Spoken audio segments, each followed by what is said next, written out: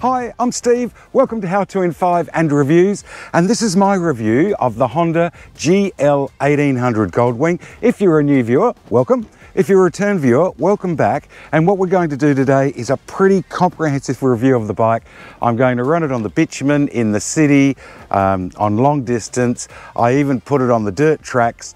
I've lived with this bike now for about a month, and I can tell you, I absolutely love it.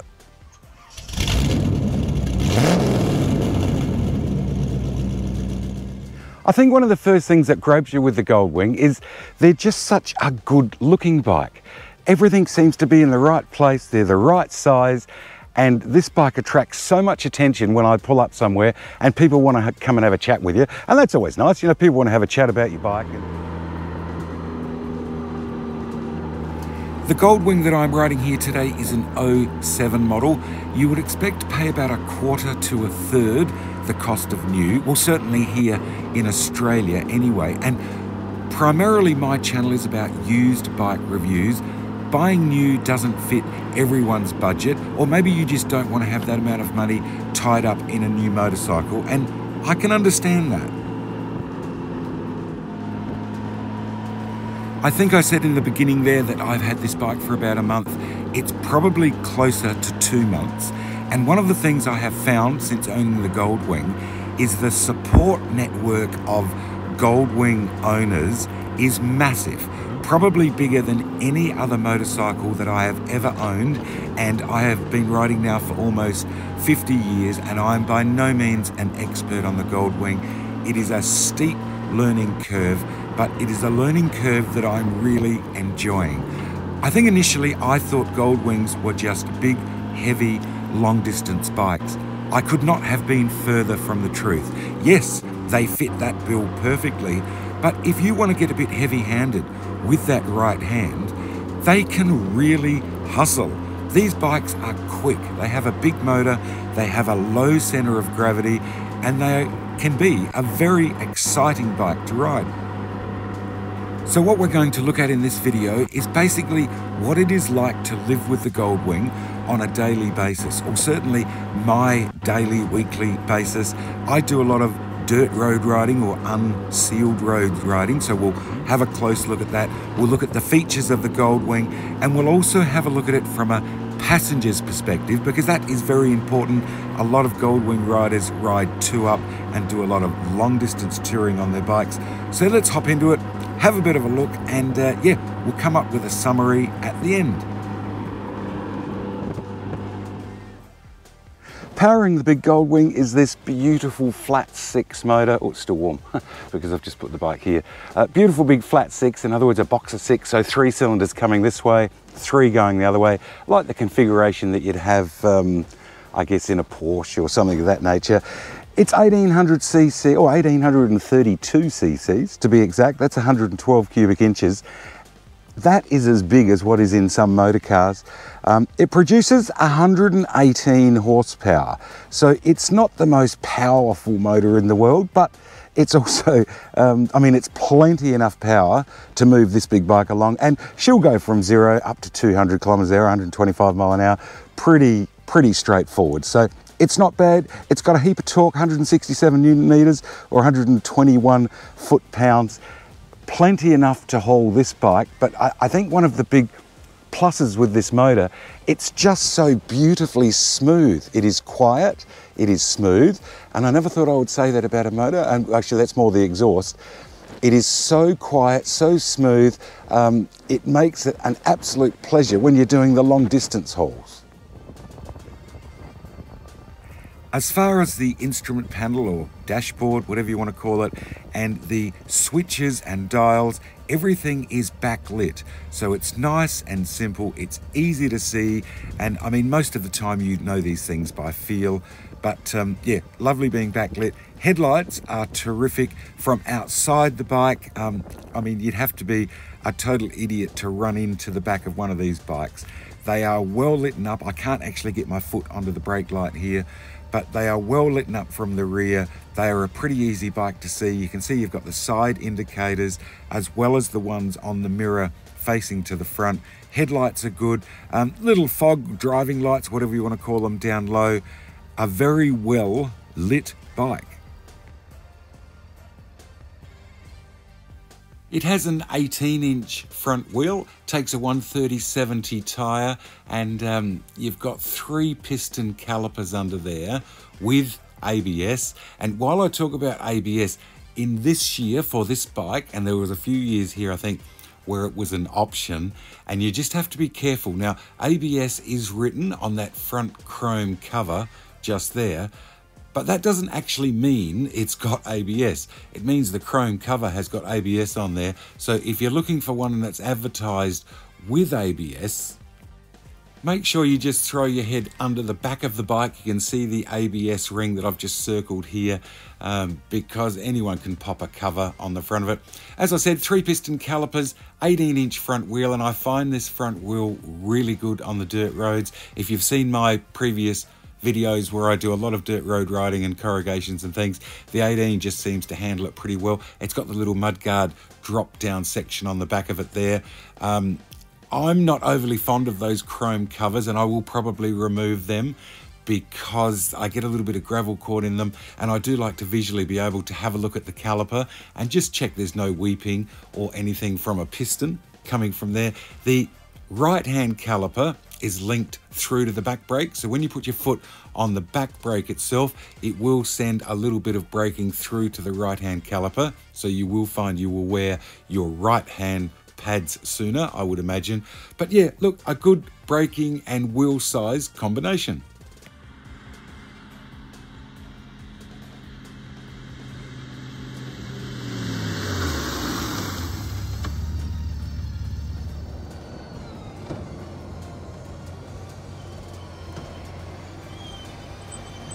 One of the big surprises for me, I think, is riding the Goldwing in the city. I had it in my mind that, look, they are way too big as a city bike. I could not have been further from the truth. They are a simple bike to live with in the city. You can filter down through your traffic. The mirrors are the widest part of the bike. The panniers are in narrow. When you get to the front of the road, the lights go green. You can bullet away from the lights. There's not a lot of cars that are going to keep up with you. When you get into the tighter sections, they turn in more than adequate, as good as anything else that I've ridden. And one of the big things that I found on the Goldwing is just how simple they are to do a U-turn or a hook turn, whatever you want to call it. I basically just put it on full lock, feather the clutch, a little bit of throttle in there, and she will turn. I'm not sure what it is in feet, but they certainly turn quite tight.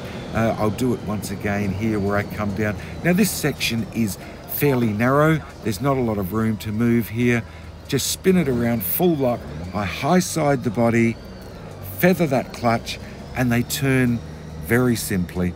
I thought maybe they wouldn't maneuver that well. In and amongst other bikes, you can basically stay with the bikes and filter down through the traffic, but you've got the advantage that you carry all of your stuff on the bike. Now, you look at this lad here on the Harley, he can't carry anything on that bike. On the Goldwing, oh, there's an R18 there as well.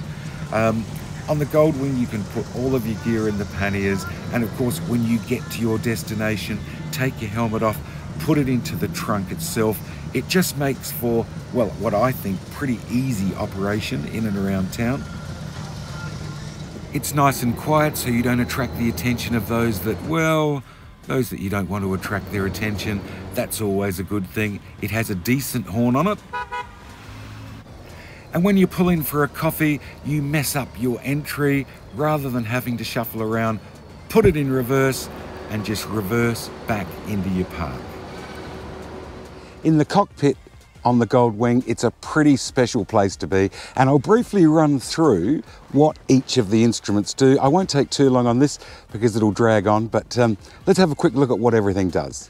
On the right hand side, you've got your kill switch up on top, the normal rotating kill switch. If you don't use the key, you've got your cruise control on and off, electronic cruise control, set, resume. Actually, I did find when I first got this, there's a bit of a lag when you hit the set button. But if you hit the set, then the resume straight away. There doesn't appear to be any lag. That's nice and simple to use. Electric reverse, so you turn on the reverse, a little indicator light comes up on the panel itself, and then you just push the starter button, so that's the start and also the reverse when you're in reverse. It looks a bit confusing, but it's actually really simple to use. And while we're on this side, I'll just grab the key out of there. You've got a little locking glove box on this side. This is a key operated one. I've got a 12-volt outlet in there. So if you've got your wallet and personal things that you don't want people to have a nosy at, that's nice and handy to have. And also down, this one's fitted with the Honda volt gauge. So now I would say, because the previous owner towed with this one and he had batteries and whatnot in his trailer, he's fitted it up with the volt gauge. That's good. The mirrors are crystal clear. They are so clear, it is amazing. Also, if I pull the bar around here, this little lever here, you lift it up, you can put your windscreen up and down. It's a manually operated windscreen, but yeah, look, I have it in the highest position for my size, but yeah, pretty straightforward to use. The left-hand grip looks a little more confusing, but this is basically the operation for your CB radio. This bike is fitted with the CB. I haven't used it at this stage, but that's all your channels, up and down, squelch, volume, etc. for your CB. High beam, low beam is there, and also your flash is there. Indicators on here, and they are self-cancelling indicators, which is good. Put the ignition on, and one thing I love about this bike, it's got a proper horn fitted. So unlike the little horns, it's a proper horn, which is terrific, especially with the amount of wildlife we have here in Australia if you want to get it off the road. And of course, those motorists that want to, I don't know, somehow just not see you on the road. Volume switch for your radio here, oh, and your CD. This one hasn't got the CD player in it. You have a mute down here, so if you're listening to the radio, oh, you can hear it's on in the background there. If you're listening to the radio while you're riding along and you get a phone call, if you've got Bluetooth fitted, that allows you to mute the radio. And if I just bring the camera down a little bit further, this is for the old manual type intercom system to go through to your helmet. As I said, I've got Bluetooth in mine and don't use it, but there's one of these plugs front and rear of the bike for that setup. I have fitted my phone on here. I just have the quad lock mount that I mounted to this little glove box lid, but push that and up she goes. There is another little cubby hole in there. It's got the MP3 player wire bizzo in there and a little card holder, but that one's not lockable. So you want to be careful what you put in that one. The operation of the stereo is mainly done from here. As we mentioned, you've got a volume switch over this side here, but it looks a bit confusing, but it's really not. It's basically AM, FM, the presets for your channels. You've also got a dial operation there for your volume. And every time you do something here or here, it is reflected up on this screen here, and you may or may not be able to see that winding up and down the numbers in the volume. It's pretty straightforward to follow if you want to use the CB radio, or you push the CB button, etc. So nice little embroidered, or whatever, no, embroidered, that's the wrong word, but little embossed Goldwing on the dash. You've got your seat heater operation from here, that's for the rider's seat, and your front grips on here. You have a display info, what is it? It's 16 degrees there at the moment. That screen then disappears and it goes back to your radio and main information screen. The instrument panel itself, or the dashboard itself, to me looks like it's out of a Honda car. You've got your temperature gauge on that side, empty full here for your fuel, speedometer, speedo, and your tacho. There's not too much information there to get you all blinded. It's pretty simple to use. Down on your left side panel, so here's where your left knee would be, you've got your headlight adjuster. So if you're carrying a lot of weight on the back of the bike, you can adjust the headlights to get the, I don't know if you can hear the little motor going up and down, to get the beam just right so you're not blinding people coming the other way. Hazard lights on here, your suspension up and down, so you can adjust. Let's say you're carrying two people, you want to put a bit more height in the back of the bike. Don't know if you can hear that going up and down. That's reflected on the screen. so as you're not having to look for the right sweet spot. If you ride solo and then with a passenger or loaded, etc., you've got two memories, so you can have a memory for solo and a memory for two people. It just saves you hunting through. There, your little spotlights, or not really spotlights, are they? Driving lights down on the front. The Goldwing has 6 speakers, one either side of the rear seat here, of course another 4 at the front, they're 80 watters. The antennas on the bike are this is the radio antenna, and to put them down you just lift and they roll forward, lift that one, roll it forward. That allows you to pull a cover over the bike if it's spending the night outside. To put the antennas back, just lift and they spring back into position. Nice and simple, no spanners, no Allen keys or screwdrivers. If you're new to Goldwings, or certainly this era of Goldwings, this may be something that you've not seen before. I certainly haven't had it on a bike previously. It's a little door that opens and closes like such. Now you can see it's just in front of the brake pedal. Up on the dashboard there is a slide lever, open, close, nice and simple. There's no getting down to do it on the ground or anything. You just open and close it. And what it does, hot air comes out from in the engine compartment there or over the exhaust manifolds and blows onto your feet, keeps them nice and warm. Initially I wasn't putting my feet in the right position. Once I learnt where to put them, it is lovely to keep your boots warm. The front forks are 45mm in diameter. They've got about 5.5 inches, 140 odd mil of travel, more than adequate for this bike and what it is designed to do. Look, they're all right. They give you a nice, comfortable, soft ride. They're the traditional style of fork where the actual chambers are at the bottom, the shafts are at the top. They do have an anti-dive setup mounted in them. We're on the, which side am I looking? On the left-hand side down here, there is a separate, I'll call it slave cylinder, that when the forks start to compress, it pumps fluid back into the leg to save the bike diving on the front. Yeah, look, it's all right. Yeah, look, it's okay, I guess, but I can see it loading up the fork seal on the left-hand side as time progresses. But they are quite adequate for this bike. They're not race bike forks, but of course, they're not designed to be.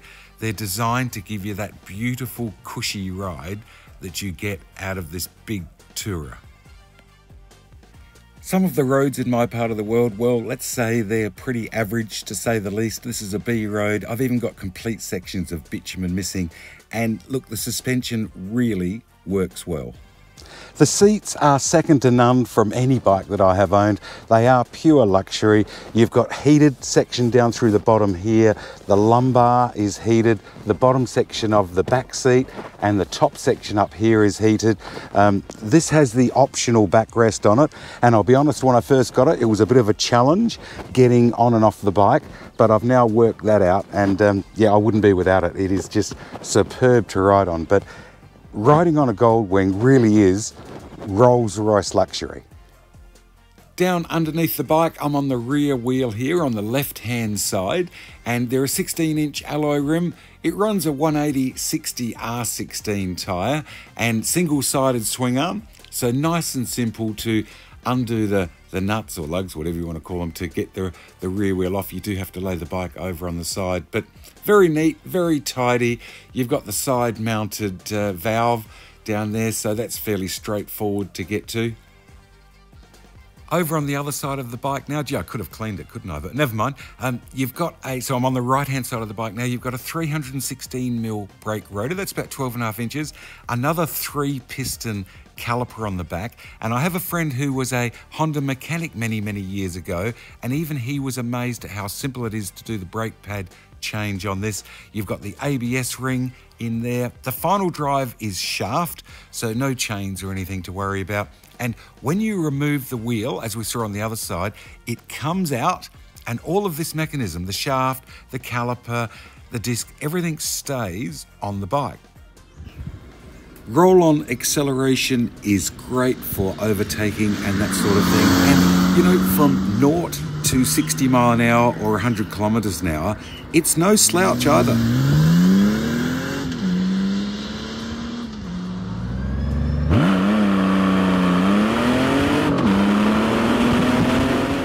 I know putting a big bike like this on the centre stand, it's 900 odd pound or a little over 400 kilos, can seem a little intimidating, but Honda have got the mechanism or the leverage angles and everything worked out just right. So to pop this one on the centre stand, I'm on the side stand now, just pop up the running board, stand the bike up, put your foot straight on the lever, and basically just put all of your weight on it, lift with this right one, hold the left handle, and up it goes.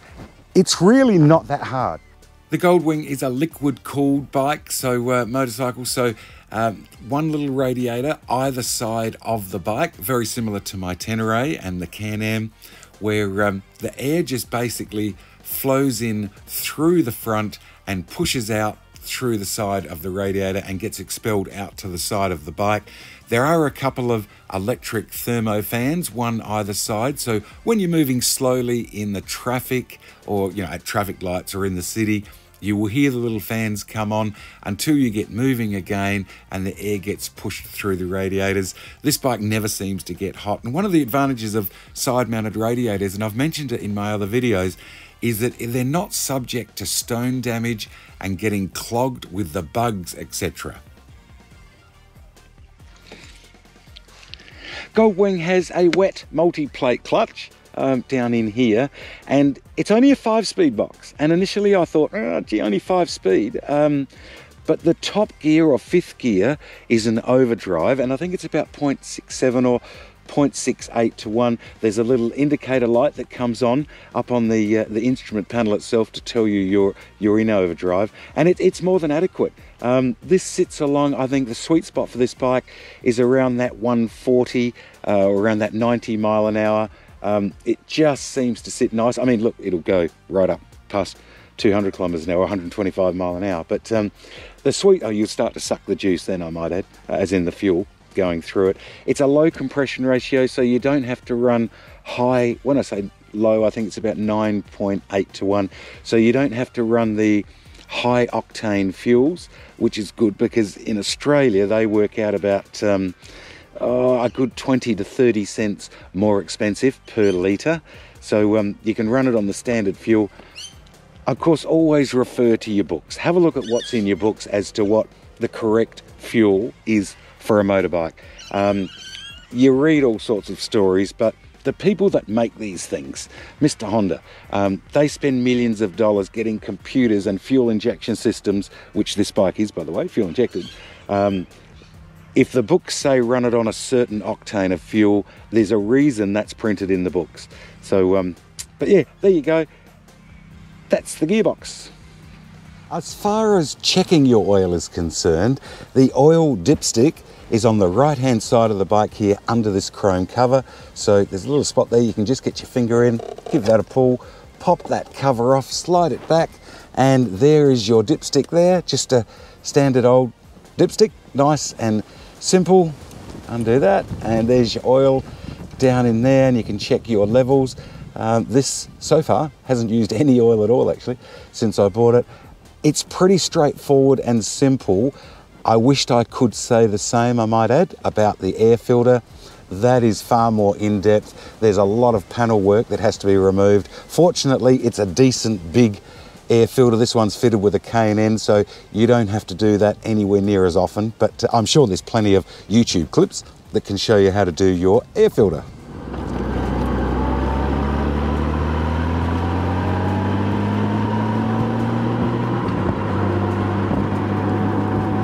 Riding 2-up on the Goldwing is, look, it's super simple. In fact, it really doesn't feel a lot different at all. You can adjust the rear suspension up with that little dial on the left-hand side there, so you can bring it up a little bit firmer to account for a second person on the back. You can see the legs here are tucked in behind the wind flow of the fairing, so you're nice and protected. It handles the same. Power-wise, well, you just do not notice any difference, and I guess that makes sense, doesn't it? Because it's a 1800cc motor.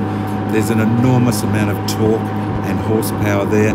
As far as mounting and dismounting 2-up, I have found the best way to do that is basically when you come to a stop to stand as the rider, move your body forward, get really friendly with the stereo area there, and just let your passenger roll their armrest out of the road and step off the bike. It stays nice and stable because all of that weight is down low. And I use the same procedure for mounting up with two people also. And of course the Goldwing is not all about the rider. It is built for two. So let's get an idea of what Amy thinks of riding on the back of the Goldwing. Oh, it's so comfortable. Look, drink cup holder, armrests, wraparound seat. Look at that. You just sit right back in it. It's so comfortable.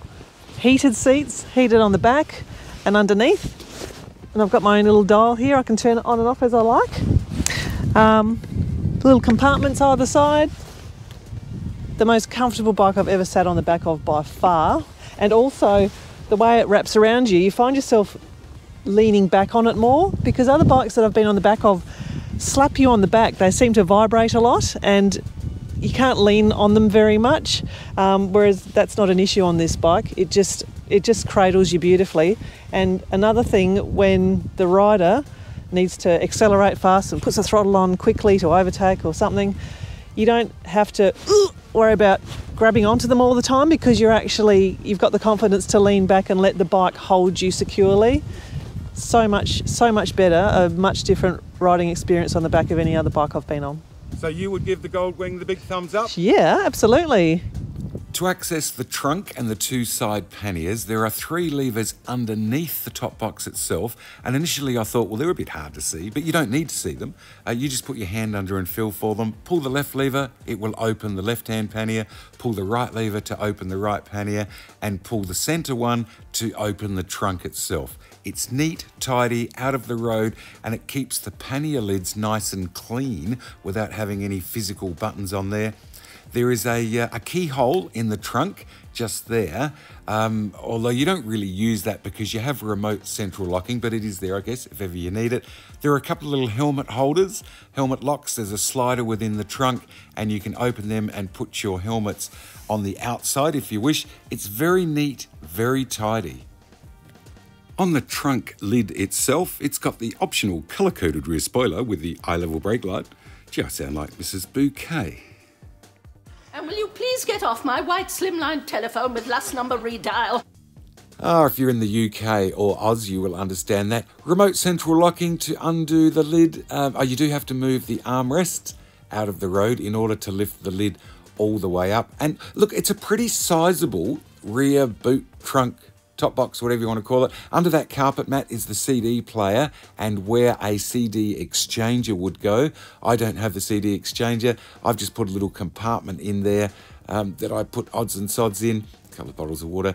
That's a little inverter for charging my heated gloves. There's a couple of 12-volt outlets there, and it does have heated grips, but the heated grips only warm the palms of your hand. And on those really cold days, the top of your hands do get pretty cold with long distance touring. I'm not sure what the literage is of the rear compartment, but it is enough to fit my 2 full face helmets just, and they'll get in there. Actually, we'll have a look at that. Both these helmets are modulars, so they're a reasonable size helmet. They're the Shoei Neotech 2, and they do have the vents on top. That's a medium that I've got in the box already, and this is a large, I can just wriggle it down in, and it gets down in. I could take the carpet out, but I don't need to. The lid comes down, I think it just touches the top of them, but not enough to pose a problem. Pull the little lever, up it comes. It doesn't leave a lot of room for anything else in the top box, I might add. Oh, you've got a little spot there and there that you could put gloves, although you could put them in the helmet. But it does what it's meant to do, the trunk. It keeps them out of sight. You don't have to carry your helmet around, and they're out of the weather. And while we're looking at storage, the left-hand pannier, you pull that lever that we looked at earlier. The door comes down on a nice little gas strut. There's my coffee cup. And down inside, you've got the tool kit. You've got the books, they're all nicely strapped down. I've got my first aid kit, a few little things. You can't fit a helmet, or certainly my helmets don't fit in the side boxes, but they've got a nice rubber seal, as you can see, around that keeps out the dust and the water. When you close the door and it clicks in, you can see how neat and clean it is. These are narrower than the mirrors, so you don't have to worry when you're filtering through traffic There's no levers, no buttons. It just keeps it so tidy on the back of the bike. One thing, they don't come off, so you don't lift them off and take them into your motel room or when you're camping, etc. So you do have to have the internal carry bags, I guess you call it, for your personal effects. And I think you can buy those on the net where they are custom made to suit the actual pannier itself. But yeah, look, I think they're a really, really neat looking pannier. If I flip over to the other side of the bike, pull that lever, the right hand one drops down. Oh, actually, I've still got a heap of stuff in this one. Spare gloves and the air pump and my tyre repair kit. It actually goes back in behind there to where the tail light is. There's quite a bit of storage back inside there. But yeah, look, I think they are an adequate, oh, that's my little cable that I use.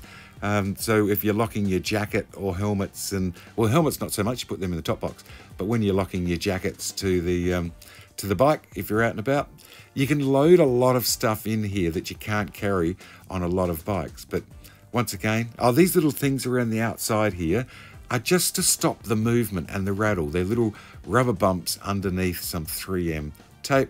Click it up, and once again, a lovely, neat, tidy looking pannier. And a really nifty feature, I think, if you've accidentally left one of your boxes open, you can see the little warning that comes up on the instrument panel here. I've closed the left one. You can see the right hand pannier waving there. I'll close that, and then it goes stable. You can see the top box is still open. When I close that, it'll just go back to your normal radio screen.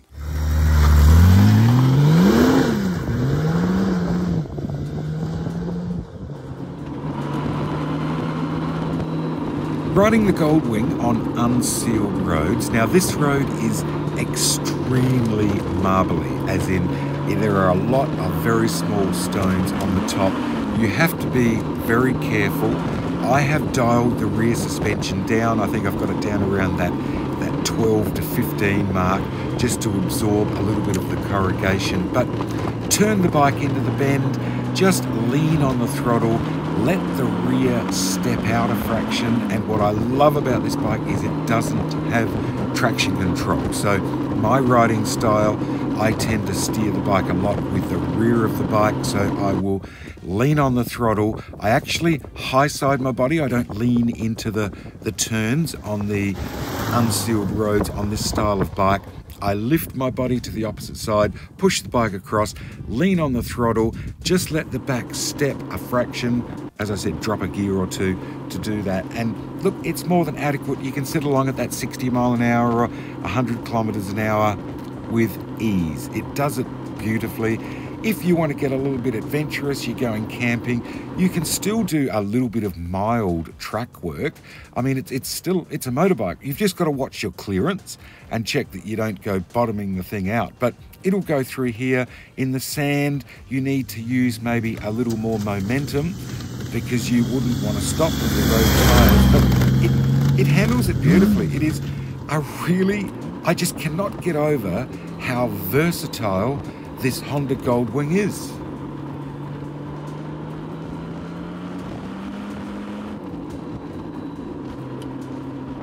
This one has foot pegs for the rider and running boards for the passenger. They fold up and out of the road if you need to get them up. Actually, you do need to get them up on the other side when you put down the centre stand. I have seen another Goldwing and it had the running boards here as well. I tend to personally like the pegs, but that's a personal thing. The crush bars, I guess you'll call them, that are on this bike. So you've got this one here at the rear and the front crush bars there around the rocker covers themselves. They actually allow you to lay the bike over on the side without damaging any of your panel work here or the rear panniers. Down the back of the bike, this one has been fitted with a tow bar, and the previous owner used to tow a trailer. I don't have a trailer to tow behind the bike, but who knows, maybe one day I could get a little trailer for it, or even a little lightweight trailer to tow the motocross bike. It's all wired with a 7-pin plug. You've got your Anderson plug here, and I did see one the other day that actually had these chrome droop exhaust tips on it, and I thought that looked quite nice. And from here, you can see where the handles there for the top box and the two panniers for the trunk. all very neat, very tidy, and super recognisable as being a Goldwing. This is an 07 model, and it's a bit hard to see because I'm not in direct sunlight here, being under the trees, but it's called Pearl Autumn Orange, and the only reason I know that is a viewer stateside, thank you very much, a guy by the name of Perry actually sent me through the details on the colour of this bike, and it's there were only 300 made in this colour in 07, so that's sort of a nice thing, but it is just such a lovely colour when you get it in the sun. And if ever you're looking for your paint colour, the colour code is underneath the fuel flap there. There's a little sticker that tells you the number that is your paint colour code if ever you have to do some paint matching. If you're already a Goldwing owner, I would love to get your feedback in the comments section as to what you think of your Goldwing and your ownership experience. Yeah, that would be great for potential buyers looking at this review. Fuel tank capacity wise, it's 25 litres. I think that's about 6.5 US gallons. That should give you a range of a couple of 100 miles or a little over 300 kilometres. And that's up in the, I would say, mid to high 30s miles to the gallon, US wise, or if you want to talk miles to the gallon, Oz or UK, that would be mid 40s, I would say. I'm burning about 6 to 6.5 litres per 100 kilometres. So it's not the most economical bike in the world, but you know, I think it has earned the right not to be. This is a 900 pound or a little over 400 kilogram motorcycle. It started life in the, I think it was mid to late 70s as a naked 1000cc bike. It has gone on to become one of the most luxuriously appointed, recognisable bikes in the world. It just swallows freeways, highways, motorways, interstates. It really doesn't matter. If you're into large capacity motorcycles, I think you need to experience at least once in your life what it is like to own and ride a Goldwing. And I have to say, I absolutely love it. Well, look, hopefully you enjoyed the review. If you did, don't forget to give us the thumbs up and subscribe. It helps the channel. But until next time, cheers. No, not now. Maybe a little bit later we'll go for a ride.